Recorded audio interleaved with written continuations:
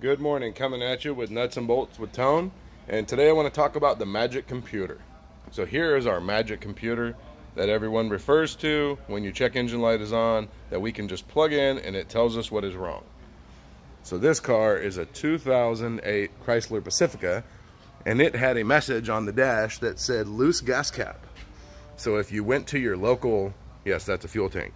If you went to your local parts store, they would scan it, pull the codes, and say, oh, you have a loose fuel cap, or you need to replace it. So you would buy it, and then you would have a brand new fuel cap, and then your light would come back on because it wasn't fixed.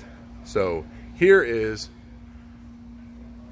what we actually need to use for our magic computer is a smoke machine. So we use this smoke machine, and we fill up your fuel tank system, which is your evap system, with smoke, and we figure out where the smoke is coming from. In this case, it was coming from on top of the fuel tank. So as you can see here, here is a car with no fuel tank, and here is the fuel tank. So after further inspection, we come across here, and what we have found is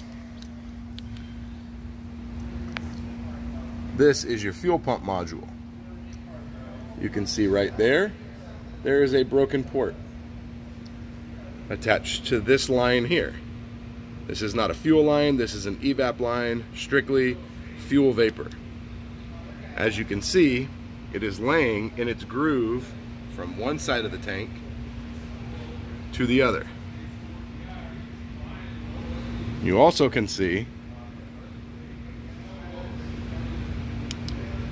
that it does not line up.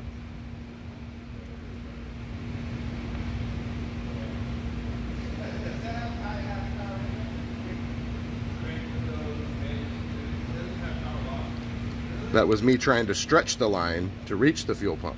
So in this case, either the fuel tank has stretched or this line here has shrunk. So now we need to replace this fuel pump module. We need to replace this line to make sure that nothing has happened to the tank. It's not likely anything happened to the tank. However, we still don't know until we start repairing it. Now this is an evap system code, and on the dash it said loose gas cap. So like I said, going to the parts store and having them scan your car for free and selling you parts is not always the best option.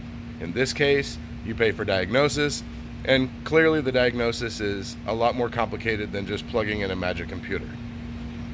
So I hope this has been informative as to why diagnosis is important and how our magic computer is not so magical.